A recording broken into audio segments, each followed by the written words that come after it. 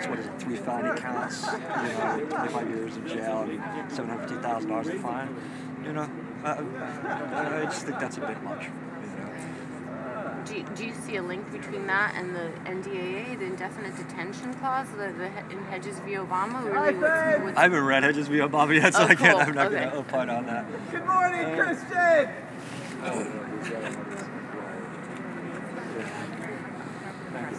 Cool. I'm going to maybe go with it now. weev is yelling at his FBI agents, someone just said. The one I just waved to that's turned sort of behind is Christian Chole. He wrote my criminal complaint. Oh. He's a Navy man. Oh, he's a Navy. He's great American, essentially. Yeah, for sure. For sure. Nothing like killing brown people to show our patriotism, right? Exactly. No, he's a Navy man. One of the best hackers I know.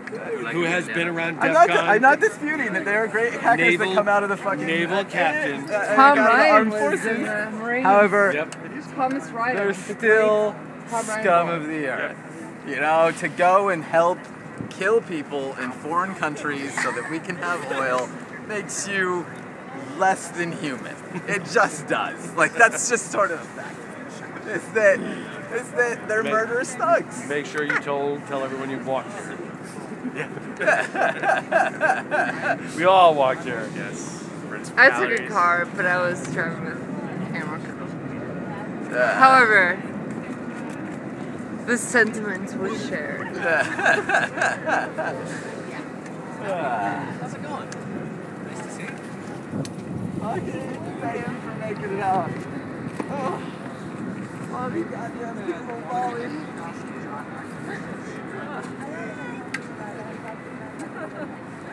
It's 9:28 a.m. for those just tuning in. The press conference before weev's prison sentence is handed out will begin shortly.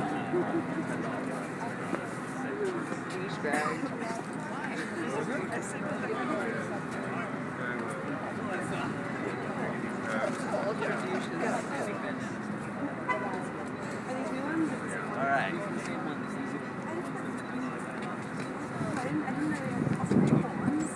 Well, now.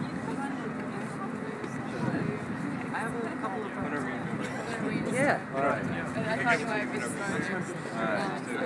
Make it more official. Arrange. News team assemble.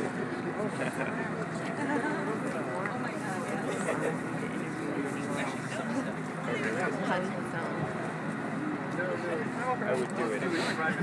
John? It was okay. I'm going. Everybody else good? Whenever you're ready, of course. Waiting for us. So, I stand outside this courthouse today, and I feel like America is in a cultural decline. That I look around the kind of pace and the kind of people that we've had in the past 50 years, and it doesn't match the 50 years previous. I feel like there's something wrong, and in my country there's a problem, and that problem is the feds. They take everybody's freedom and they never give it back. And if you go to Georgia and you have a staph infection, they can have a bacteriophage that they genetically engineer eat your staph. Like, no joke. Whereas here, they're like, we're gonna cut your arm off, we're gonna flood you with antibiotics until you die. Like there, they can have a treatment that's known to be the best in the world because their FDA doesn't define each individual bacteriophage as a new treatment that has to go through clinical trials. If you want to put a drone in the air, like, how many commercial applications of drones are there? There's a shit ton. If you want to put a drone in the air and have it speak TCAS, the Traffic Collision Avoidance System, you just can't do that. There's no licensing path for the FAA to do this. You're not allowed to innovate. Stop thinking outside the box, Western man. I feel like, we could have laptop batteries that last 100 fucking years, like fucking with beta voltaics, and we can't have this because the NRC says no. There's so many engineers working tirelessly in this country to find the best damn solutions to a given problem, and then they find out that it's against the US code. And that's before fucking things like patents, where attorneys in their subhumanity gleefully lord over people that are trying to contribute something useful to humanity. And I look at all this, and I'm saying, I'm going to prison for arithmetic. I added 1 to a fucking number on a public web server, and I aggregated this data and I gave it to a fucking journalist at that man's publication. And this is why I am going to prison, is arithmetic. Fuck this country. Like, this country, we are gone. The innovative spirit that our forefathers had, the rights that we had in this fucking place are being fucking ruined by wicked tyrants, seditious thugs. And if they have any soul in their whole body, and they understood what they were doing to the rule of law, to the fucking Bill of Rights and to the free and open internet, they would die in their own goddamn shame. Either they're malicious, wicked people that want to destroy Western civilization, or they're goddamn fucking morons. It's one or the other. I don't know which it is, but they're evil, either evil or fucking retarded. And yeah, I feel like Moneta weeping at her father's feet, and I hope that the innovation has a wakeful return as fast as possible, because there isn't much time left to fix this place. I think we have a very short window before the currency collapses and before this place becomes just some third world country, and there's new Detroits and Birminghams and St. Louis's every year, and we have very little time to manufacture things again and bring our country back to the greatness that it was. And I hope that you're all on my cell block, all the engineers out there. And I'll see you all in federal prison.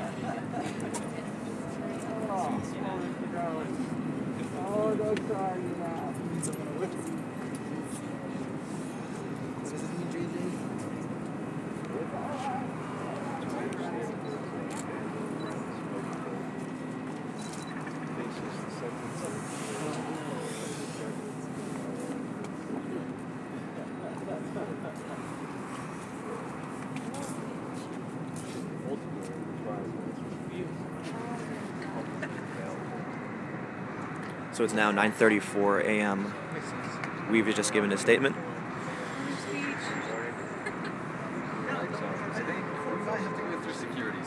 Very soon we're going to be going into the courtroom. The sentencing is at 10:30, and I'm not going to be able to stay alive at that point. Let's read some Keats before we go in. Keats? Yeah, why not? You're the Read the Basque letters. No, we're gonna read some Keats. Because I want to read one thing before I go to prison. It's the Fall of Hyperion. Which one's you? He's got Fall of Hyperion. Left side. His left. Yeah, no. You were right. You had it before.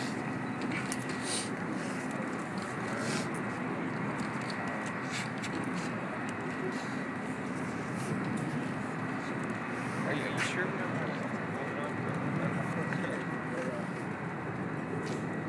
I got you.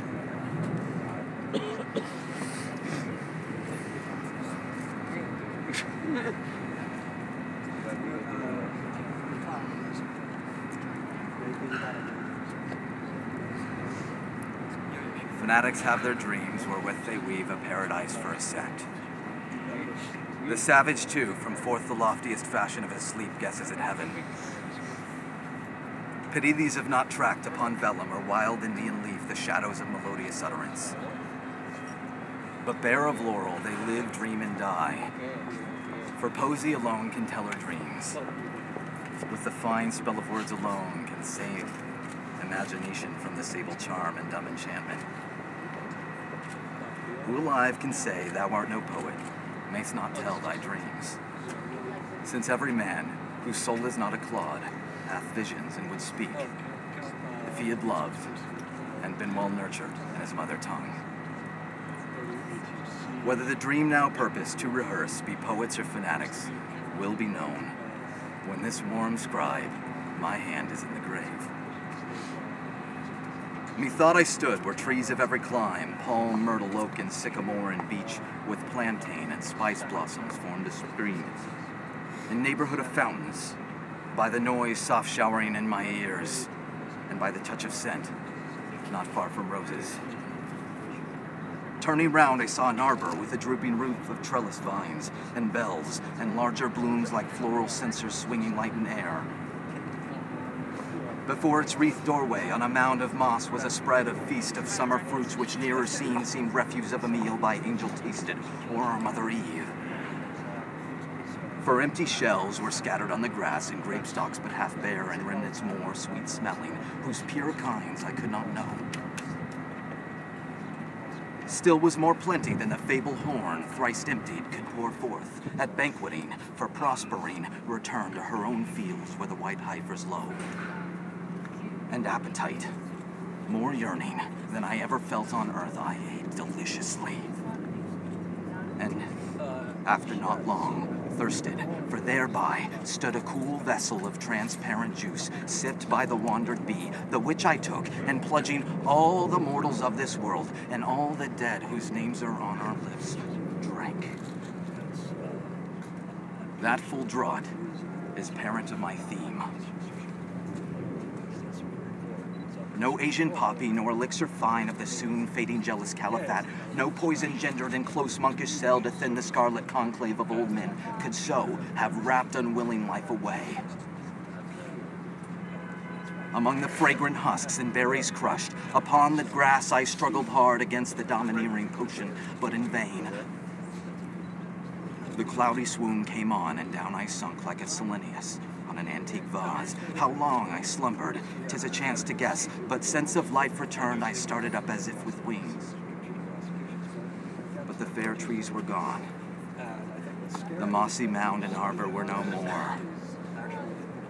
I looked around upon the carved sides of an old sanctuary with roof august, builded so high, it seemed that filmed clouds might spread beneath, as o'er the stars of heaven.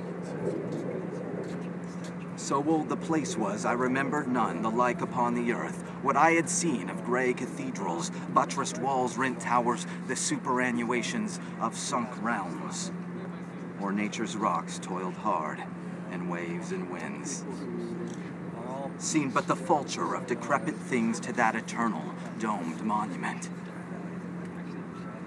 Upon the marble at my feet there lay store of strange vessels and large draperies, which needs had been dyed at bestest wove. Or in that place the moth could not corrupt, so white the linen, so in some distinct ran imageries from a somber loom. All in a mingled heap confused there lay robes, golden tongs, censer and chafing dish, girdles and chains and holy jewelries. Turning from these with awe, once more I raised my eyes to fathom the space every way, the embossed roof, the silent, massy range of columns north and south, ending in mist of nothing.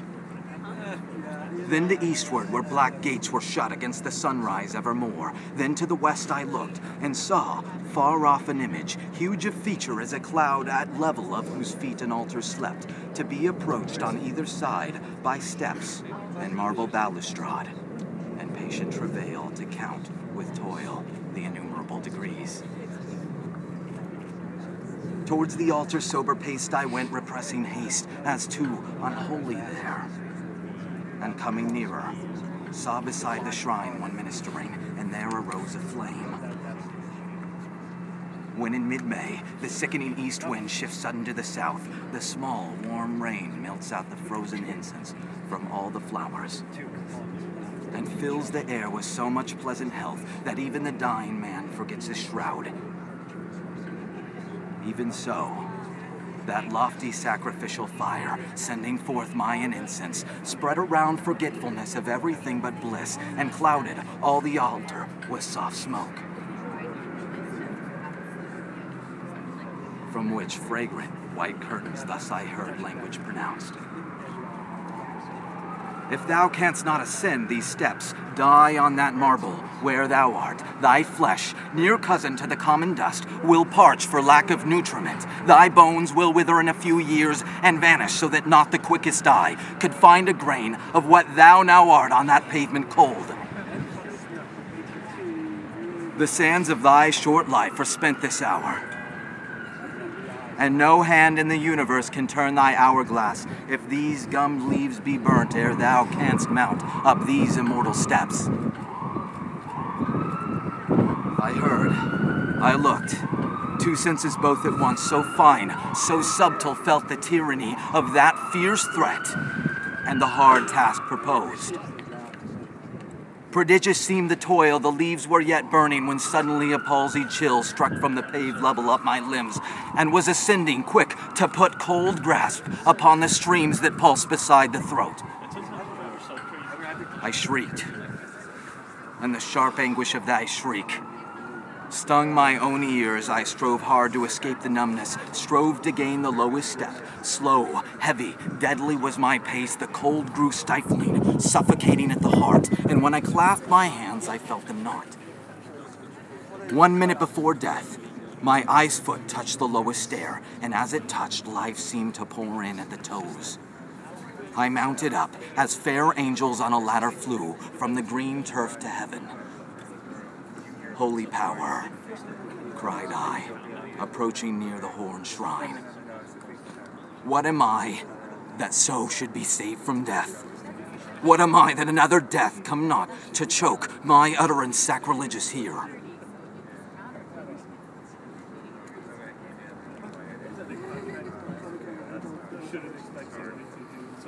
All right, let's head into the fucking courthouse. Wait, my lawyer is still fucking. 9:43 a.m. Weev has just finished reading some Keats, and we're about to prepare to go in the courtroom. Weev's lawyer, Tor Ekelund, is currently giving a few interviews.